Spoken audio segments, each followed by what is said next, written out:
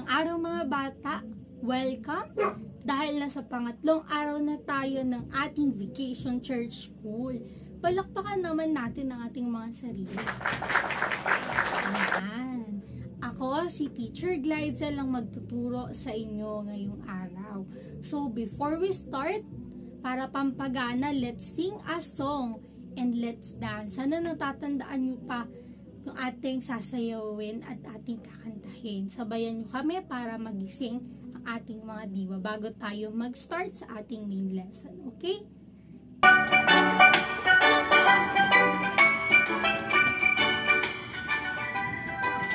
Father Abraham had many sons had Father Abraham. I am one of them, and so are you. So let's just praise the Lord right on. Father Abraham had many sons had Father Abraham. I am one of them, and so are you. So let's just praise the Lord right on. Let's on. Father Abraham had many sons had Father Abraham. I am one of them, and so are you. So let's just praise the Lord right on. Left arm, right foot. Father Abraham had many sons had Father Abraham. I am one of them, and so are you. So let's just praise the Lord right on. Left arm, right foot. Father Abraham had many sons had Father Abraham. I am one of them, and so are you. So let's just praise the Lord right on. Left arm, right foot, chin up. Father Abraham had many sons had Father Abraham. I am one of them, and so are you. So let's just praise the Lord right on. Left arm, right foot, chin up, turn around. Father Abraham had many sons had Father Abraham. I am one of them, and so are you. So let's just praise the Lord right on. Left arm, right foot, chin up, turn around, sit down. Let's pray. Kung ako'y mananalangin, kamay ko'y ititiklop, ulo ko'y iuyuko, mata ko'y ipipikit, at ako'y mananalangin. Lord Jesus, we thank you for this day you've given us. Help us to spend our day with smile on our face and joy in our hearts. Lord, thank you for this opportunity to learn your word. May we learn a lot in today's lesson. Guide us and bless us. In Jesus' name we pray. Amen. Bago tayo pumunta sa ating main lesson, mag-review muna tayo, okay? So, sino sa inyo ang umattend sa ating Vacation Church School kahapon? Ayan. Sige nga, kung umattend kayo, ano ang ating Session 2 title? Tatandaan nyo pa ba? Session 2 title natin ay God Hears Me Cry. Meron si ate dito, first aid kit. Ito. Sino ang nakakaalam sa inyo kung anong laman ng mga first aid kit? Sa loob ng first aid kit, meron tayong mga face mask. Meron ding gamot. Meron ding thermometer. Band-aid. Hand sanitizer, at madami pang iba na ginagamit natin pag tayo ay nagkakasakit. Ngayon, gagamitin to ni ate para makapag-review, okay? Bubunot si ate dito at sasagutin natin yung mga tanong. Okay? So, question number 1. Why did Hannah cry out to God? Bakit daw umiyak si Hannah habang nagpipray siya kay God? Dahil alam niyo pa ba yung tanong? Yung sagot, naalala niyo pa ba? Dahil siya ay binubuli ng mga tao at hindi siya makapag-bear ng child. Very good. Question number 2. What is our VCS team? Ano daw yung VCS team natin? Ano kaya? God makes me well. Ang VCS team natin ngayon ay God makes me well. Very good. So, question number 3 ay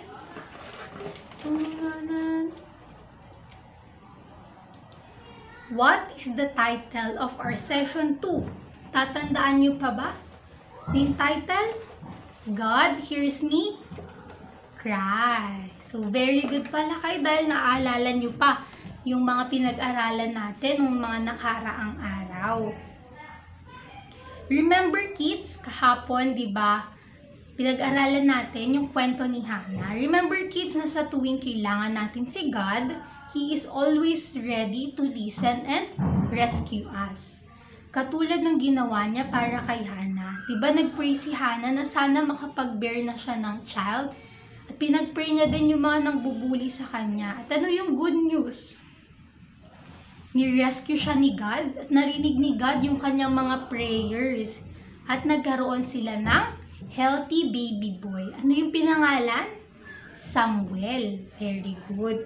Katulad sa story ni Hannah, palagi nating tatandaan na God listens to us, naririnig ni God kahit bulong lang yung mga prayers natin o kahit walang sound. Kaya let's keep on praying because God is always listening. Tandaan natin yung kids na huwag natin kalimutan mag-pray lang tayo na mag-pray dahil palaging nakikinig si God. So, dumako na tayo sa ating main lesson. Welcome ulit dahil nasa pangatlong araw na tayo ng ating Vacation Church School. Kamusta naman kayo? Are you feeling well? Is everything alright? Diba, last March 2020, a series of community quarantines were imposed due to the COVID-19 pandemic. Diba, bawal nga tayo lumabas noon. Nakakulong tayo sa ating mga bahay. Bawal tayo pumunta sa ating mga churches, sa mga school, sa malls, or kahit sa mga park. Bawal din tayong bumisita sa ating mga relatives because of the virus. Diba? Napakahigpit ng mga panahon na yun. Kaya sa loob ng 2 taon, who among you experienced illness? Sino na sa inyo yung nagkasakit? Sa loob ng 2 taon, taas kamay. Diba? Mahirap magkasakit. Kaya, what did you do? Ano yung ginawa nyo para gumaling? At sino ang tumulong sa inyo para gumaling? Diba? Yung first aid kit na pinakita ko sa inyo kanina ay full of objects that we need for us to get well. Ano-ano nga yung mga nandun? Pwede nyo bang pangalanan? Meron dong Band-Aid. Ano pa? Alcohol. Ano pa? Cotton. Face mask. Medicine, at madami pang iba na magagamit natin at ginagamit natin every time na tayo ay may sakit, diba? Previous unit, anong pinag-aralan natin sa unit 1? Pinag-aralan natin about our compassionate God and how God hears our cry. Very good. So, ngayong nasa unit 2 naman na tayo, pag-aaralan natin na there is healing. Kaya ang session 3 title natin ngayong araw ay When I Am Sick. Ulitin nga natin, When I Am Sick. Dito, we will hear stories of Jesus healing every kind of sickness and the things and people Jesus used to help us get well. Remember na there are several types of healing that we need. Pero in this lesson, we will focus on physical healing. Like for example, bruises and fever, diba? And other pain in our body. Our Bible story will be found in the book of Luke chapter 4 verses 38 to 40. Pinagaling ni Jesus ang may mga sakit. Umalis si Jesus sa synagogue at pumunta sa bahay ni Simon. Siya ang biyanan ni Simon. May mataas na lagnat ito. Kaya kinausap sila kay Jesus na pagalingin siya. Tumabi si Jesus sa tabi ng higaan at inutusan niya ang lagnat na umalis. At nawala nga ito. Tumayo agad ang babae at naghanda ng pagkain para sa kanila. Noong gabing yun, dinala kay Jesus ang lahat ng taong may sakit, mga taong may iba't ibang sakit at karamdaman. Pinatong ni Jesus ang kamay niya sa bawat isa sa kanila at pinagaling silang lahat.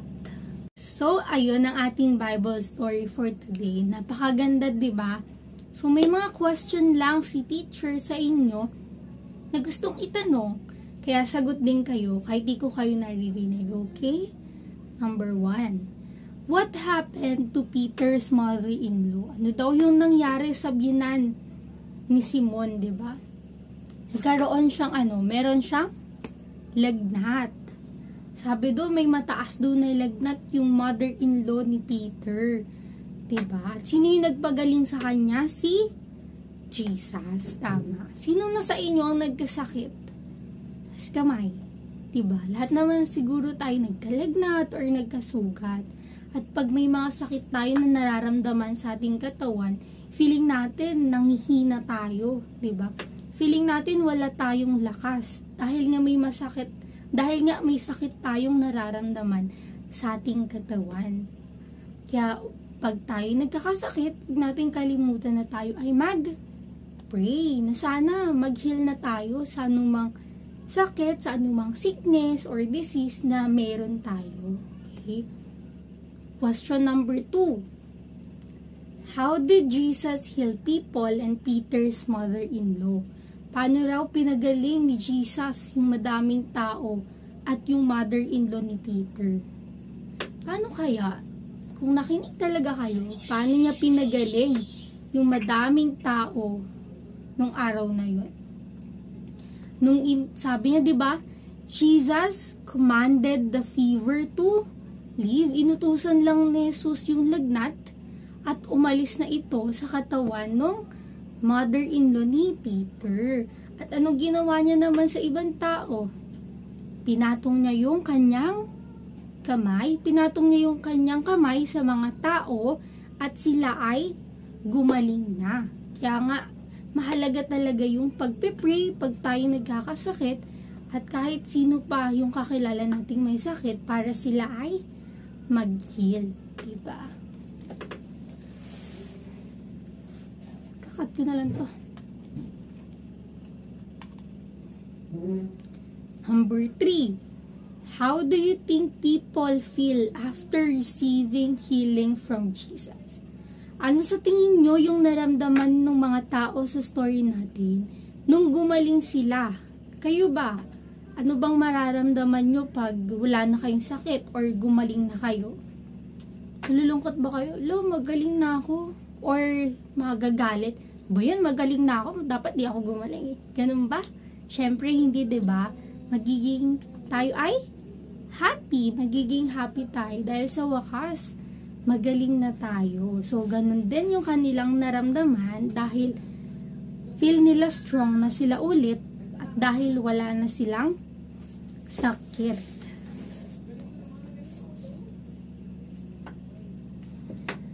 Ba't ka tumatawa? Buti ka lang nag-video. Nag-video ba? Kinakakat ko na lang.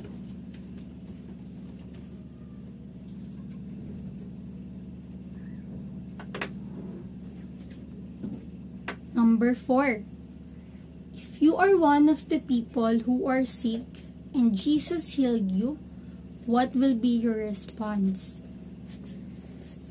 Kung kayo daw yung may masakit sa story natin at pinagaling kayo ni Jesus, ano daw yung magiging reaction nyo or magiging response nyo? Magiging happy ba kayo? Syempre, di ba? Magiging happy tayo na, Lord, thank you. Magaling na ako dahil pinagaling tayo ni Jesus. Diba? Magiging grateful tayo dahil nawala na yung sickness sa ating katawan. So, ganun din nga yung mga tao sa story natin, happy sila at after nun, winworship nila si Jesus. Kaya when we are sick, we can pray to Jesus for healing. Kahit sino pa yan, kahit mga family members natin, mga friends, or yung mga neighbors natin, pwede natin silang pag-pray every time na sila ay may sakit. Diba? But let's remember, kids, that sometimes Jesus heals us differently. But let's keep on praying because God is always listening and there is healing in Him. Diba? So, sana madami kayong natutunan sa ating Bible story ngayong araw. Our memory verse will be found in Matthew chapter 9, verse 35b. Jesus healed every sickness and disease the people had. Let's read it again one more time. Matthew chapter 9, verse 35b. Jesus healed every sickness and disease the people had. Our verse reminds us that Jesus can heal every sickness and disease, kahit ano pang sickness and disease na meron yung mga tao. And ngayon, yung memory verse natin, na hindi lang natin siya kakabisaduhin, kung hindi, meron din tayong mga hand motion na ginagamit para makatulong sa ating mga kapwa na hindi makapagsalita, for them to understand God's word through action. So, may mapapanood tayong video na may mga hand motion na sasabayan yung ating memory verse. So, sabayan nyo ako ang kabisaduhin at gawin yung mga hand motion natin. Okay? Matthew chapter 9 verse 35b. Jesus healed every sickness and disease the people had. Let's do it again. Matthew chapter 9 verse 35b. Jesus healed every sickness and disease the people had. One more time. Matthew chapter 9 verse 35b. Jesus healed every sickness and disease the people had.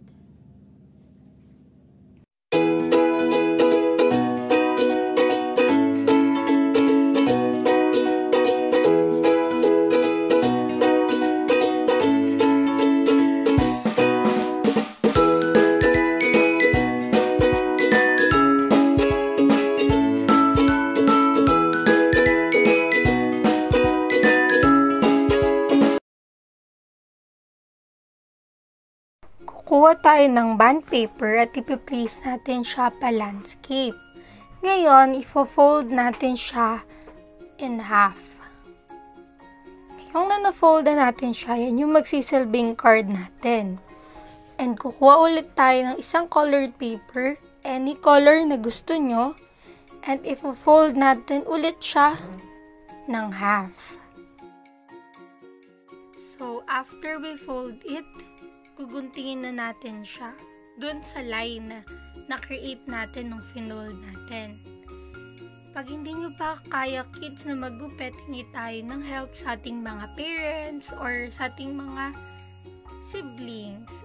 Kahit sino mas nakakatanda sa atin. Okay? Ayan. Ngayon, yung natira, itatabi muna natin. And ipe-place natin yung colored paper natin on the top ng ating bond paper. So, kung makikita nyo kids, may sobra doon sa ilalim. So, ang gagawin natin dyan ay i-fold natin siya para makakreate ng white border doon sa gilid.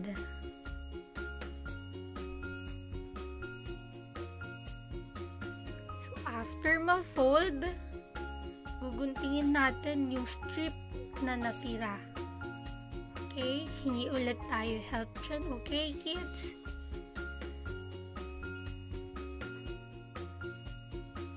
After nun, kukuhanin natin yung glue natin at ididikit natin siya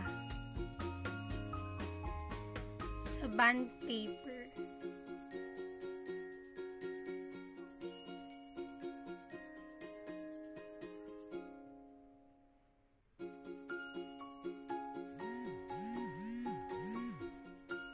Ayan. Pinapantay lang ni teacher yung colored paper na dinidikit niya.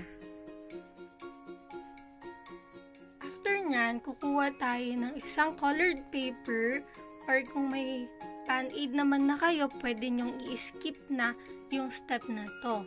Pero if wala, kukuha tayo ng colored paper at maggagawa tayo ng strip.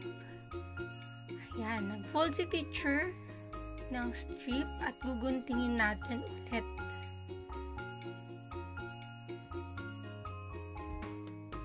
Dahan-dahan kayo sa scissors kung kayo lang yung nagugunting, okay?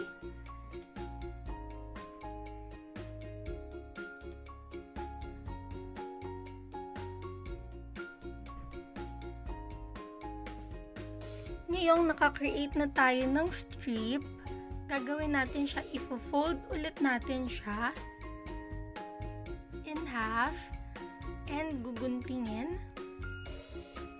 Dahil nga magka-create tayo ng band-aid since wala si teacher ng band-aid. Ngayon, ang ginagawa ni teacher ay nira-round niya yung edge ng ating paper para magmukha siyang band-aid. Since wala kang available na band-aid si teacher ngayon, so i-round nyo lang yung magkabilang edge ng ating paper.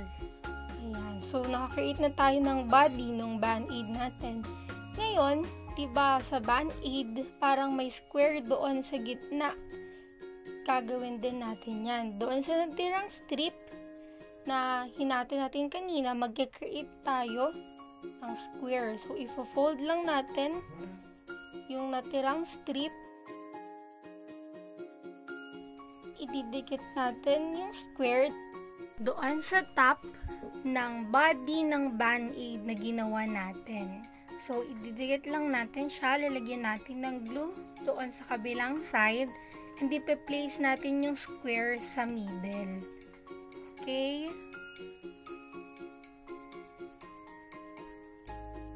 Ayan. So, may band-aid na tayo. Hindi man pa siya mukhang band-aid, pero mamaya may gagawin tayo para siya ay magmukhang band-aid. So, ididikit na ni teacher yung ginawa natin doon sa card natin. Ayan. So, dahil nadikit niya na, ikita nyo kids, diba parang band-aid na siya? Ngayon, kukuhanin ni teacher yung marker, or kung meron kayo dyan kahit crayon, pwede yon. At lalagyan niya ng eyes and mouth.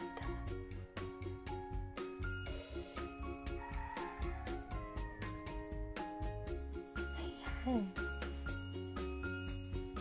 So, para mas maging maganda at mas makita natin yung band-aid na ginawa natin, gagawin natin ay susundan at susulatan natin yung corner ng band-aid na ginawa natin. So, gagayahin nyo lang kung ano yung ginagawa ni teacher sa video, okay?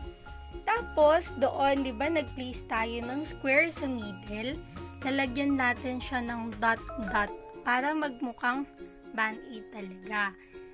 And dyan, naggawa si teacher ng mga hands at ng kanyang mga paa.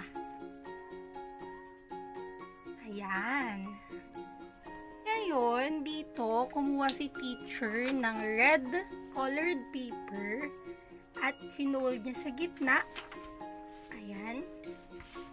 Pagka-fold niya sa gitna, i-fold niya ulit since gagawa tayo ng mga hearts. So, sino sa inyo ang marunong gumawa ng hearts? Kung di pa kayo marunong kids gumawa ng hearts, kung nandyan si mami, si daddy, si ate or si kuya, pa-help muna kayo, okay? Since gagamit ulit tayo dito ng scissors. Gagawa tayo dito ng 3 hearts. Una, big heart muna. Sumunod, yung medium heart, and next ay yung small heart na. Ayan, si teacher ginagawa muna dyan yung big heart. Ayan, later, after natin gumawa,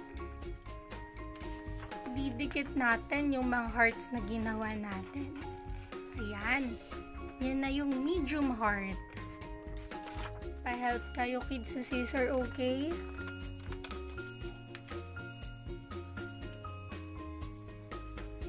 And the last one ay yung small heart.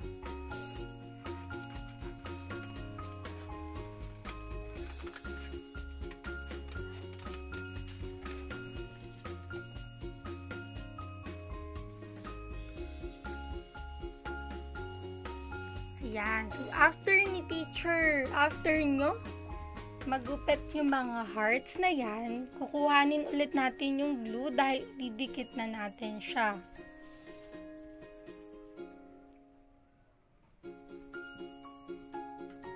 Ididikit natin yung lahat ng hearts na ginawa natin.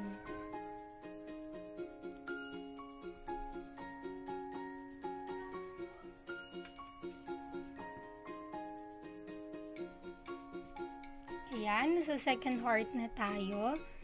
And the last heart.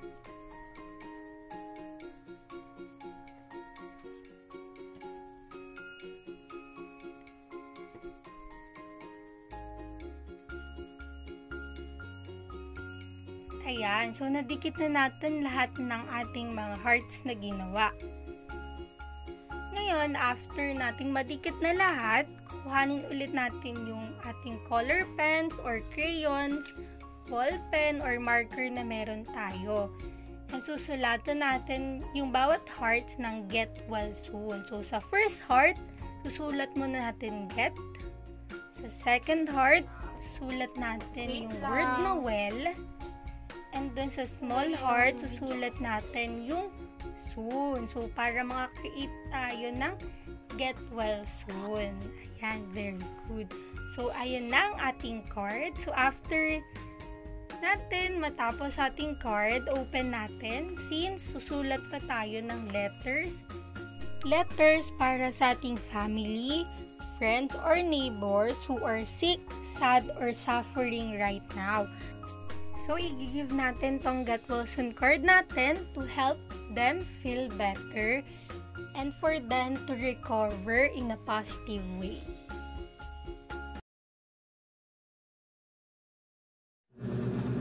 Jesus, we thank you for the knowledge we learned today.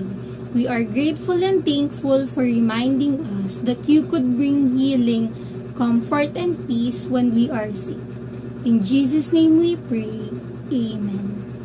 And tapos na tayo sa ating session 3 ngayong araw. Thank you kids sa pakikinig, sa pagpa-participate at pag-attend ngayong araw.